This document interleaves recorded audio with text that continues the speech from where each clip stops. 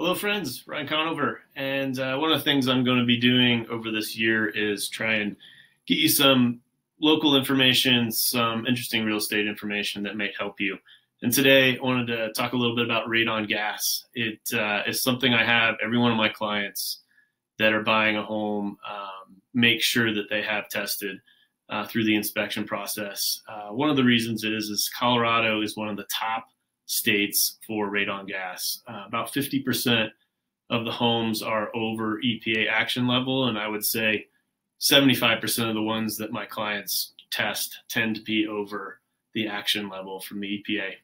It's also the second leading cause of lung cancer behind smoking, so that's a pretty big deal. And one thing that's great is that it's easily tested.